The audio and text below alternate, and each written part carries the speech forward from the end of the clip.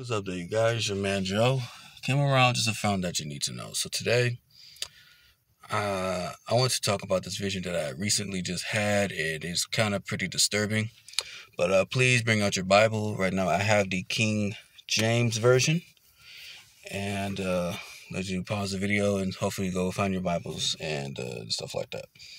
So let us go to the book of Leviticus, chapter 19, verse 28.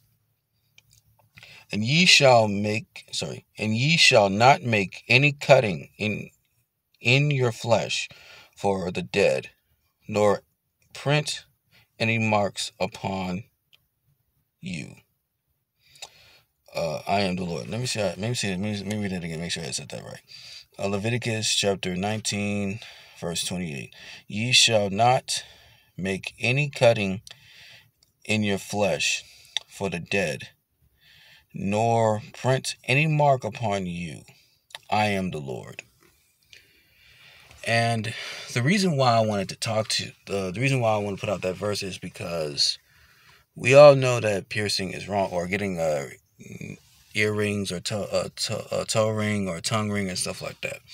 The reason why I wanted to make this video is because of the vision that I recently have. Is the vision kind of disturbed me because I keep forgetting now how graphic these visions are, and I know the Lord does not hold back at all.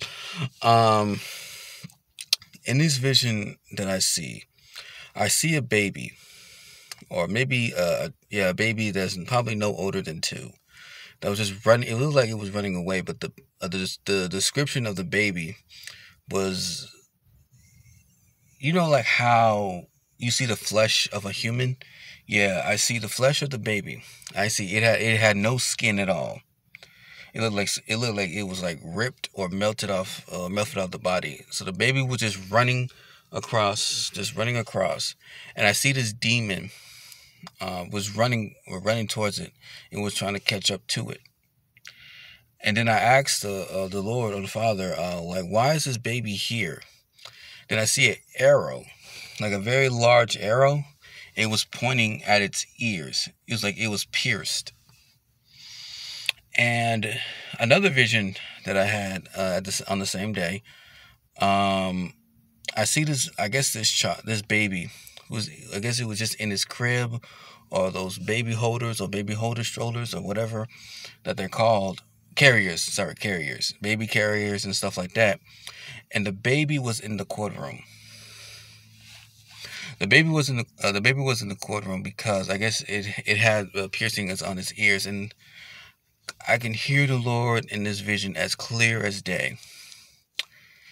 He told the baby, this young infant, to depart from me.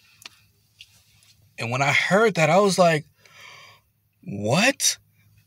And I couldn't hear what I was like. Wait a minute, hold up. Lord Yeshua told this little infant to depart from him. So this has to be serious.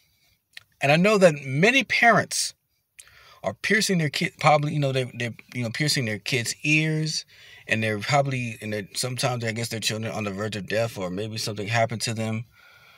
And okay, then I asked, and the Lord I asked the Lord, or the Lord wanted to talk to me, and he sounded very frustrated and angry because he had to do this, because he takes his word very seriously. He take the word. If you wanted to, and he sounded very angry and frustrated that parents are doing this. So parents, and he's definitely going to hold you guys responsible for the deaths for the deaths of your children, for piercing their kids' ears. He'll hold you, and he also said that he'll also hold you accountable for piercing your kids' ears, for those who are still alive. Please, parents, please repent for trying to pierce your kids' ears, because the Lord, Yeshua, Father God's word is real. I do not want to see nobody. So you have no excuse now that you know this now. Do not, and I repeat, do not pierce your children's ears.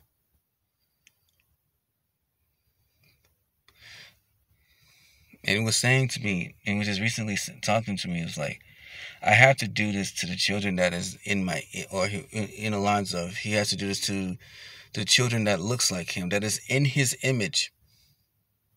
So parents, I repeat, do not, whatever you do not pierce your children's ears.